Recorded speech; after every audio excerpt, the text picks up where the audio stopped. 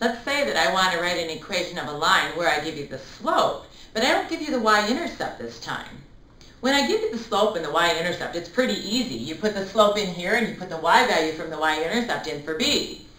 But if I don't give you the y-intercept in terms of an ordered pair, if I just give you a point that goes through that line, if I just give you an x and a y value, then what you have to determine is you have to find this b value given x and y, which you can put in here, and given the slope, which you can put in right there, then you can solve for the letter b, which is the y value in the y-intercept, and you can write the equation in slope-intercept form. Let's do that for this problem.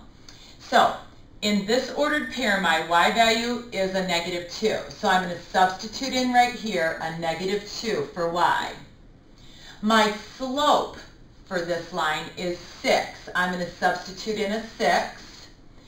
And my x value in this ordered pair is a +4. The only thing that I don't know is the letter b. So using order of operations, I'm going to multiply here.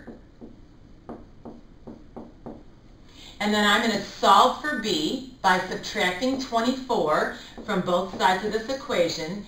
And I'm going to find out that my b value is equal to a -26. That value right there is equal to a -26.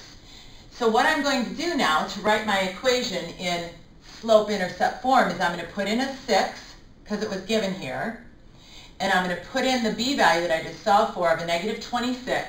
And I will have an equation, y equals 6x minus 26. And this equation is in slope-intercept form. It is guaranteed to have that slope. And that ordered pair is a solution to this equation. The next problem that I'd like to do is one where I give you two ordered pairs. And that's all I give you. And I ask you to write the equation of the line.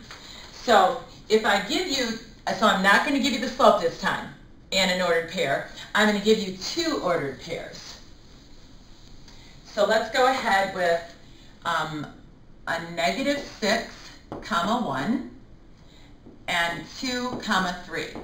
One of the things that should go through your mind anytime you see two ordered pairs and you're working with linear equations is you should say to yourself, oh, if I have two ordered pairs, I can find the slope if I would like.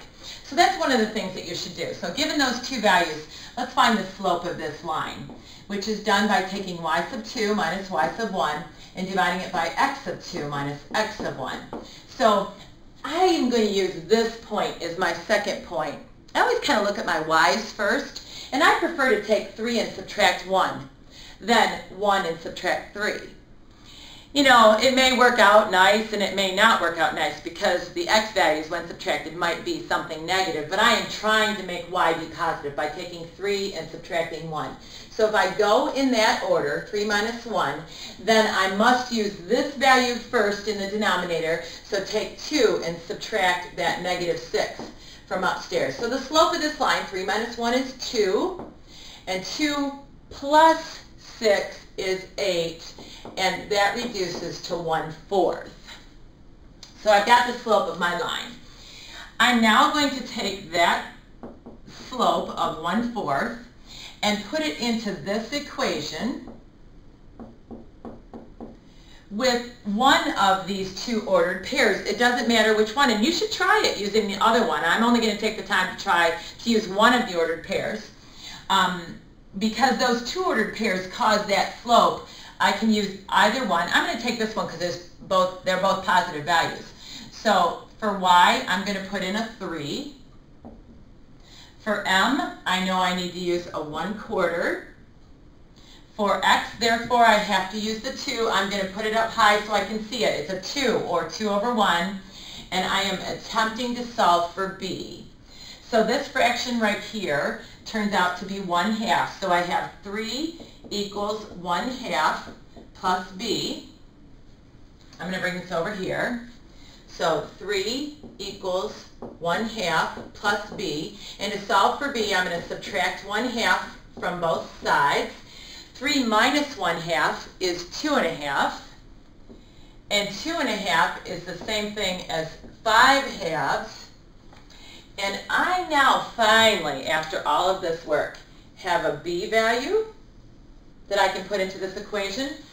I have a slope that I calculated from the two ordered pairs, and for m and for b, I can write the equation y equals 1/4 times x plus 5/2, my b value, and I have a linear equation whose slope is represented by the slope between these two ordered pairs, and that goes through both of those points as well. You could graph it to check it. It's a really, really good thing to do. Please, whenever you see two ordered pairs, think slope. I must have to do that first. Once I have the slope in an ordered pair, I can go anywhere with that and write the equation.